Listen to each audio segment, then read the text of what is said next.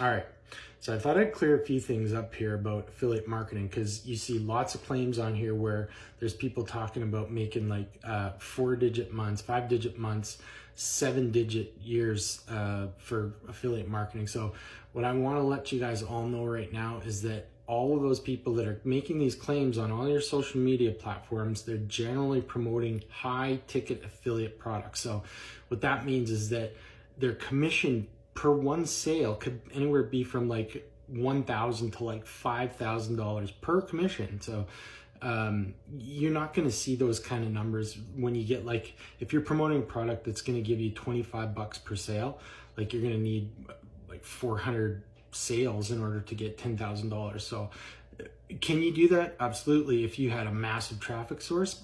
But most of the people that are on here right now, they're promoting high ticket affiliate items, and that's how they're actually achieving these like 5-digit per month commissions. It's possible, it's doable. But anyways, I just thought I should clear some of this stuff up.